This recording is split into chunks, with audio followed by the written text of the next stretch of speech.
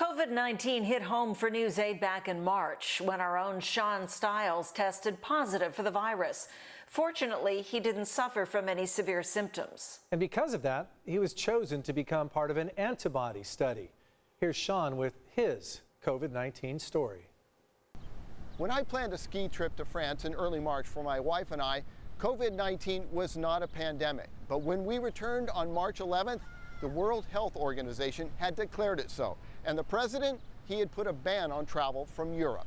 We will be suspending all travel from Europe to the United States for the next 30 days. We were in the French Alps, about 2 hours outside of Geneva, Switzerland. Italy was 2 hours away, and we were monitoring the situation. And all was well as we started our return home March 11th. It was literally while we were in flight, everything changed. The CDC now listed France and Switzerland as countries that upon return, you needed to stay at home and self-monitor for 14 days. If you followed me on social media, you would have seen my post with updates. 97.6.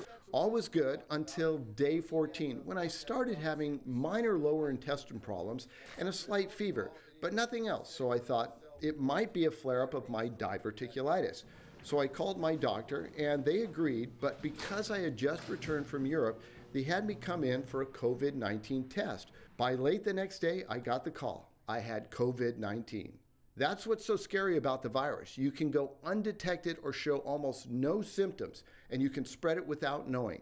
For me, it lasted all of 2 days, but instead of monitoring, I would now be quarantined for 14 more days, but still be able to work. How about some 100s in our forecast? It was about a month later I was called by my doctor, Dr. Perlman, about some research. The reason for your visit today is only antibody testing? Yes. The Perlman Clinic is working with Pharmatech on how the body develops antibodies and how that might fight COVID-19. Here are some acronyms that you'll want to remember: IgG and IgM. Those are immunoglobulin G and immunoglobulin M, and they give you different kind of protection that lasts for a different amount of time. The test is very simple, but it can see if there's antibodies in my blood. And I need to get a full drop of blood, which is about 50 mLs. And now I'm going to put buffer, 2 drops. As the blood works its way up the cassette, red markers will appear, showing IgM and IgG antibodies that fought COVID-19, and those that remain to fight again. This all takes just 10 minutes. This is really exciting. So like I showed you, the control line is red. The IgG line is red, so it means you have IgG antibodies to the, hopefully, COVID-19 virus. Here's how the antibodies work. Then you start making this little IgM, the immunoglobulin M antibody. It's the IgM that fights the COVID-19 virus and kills it. And the long-term IgG antibody gets produced and it lingers, and that's the one that came positive in you.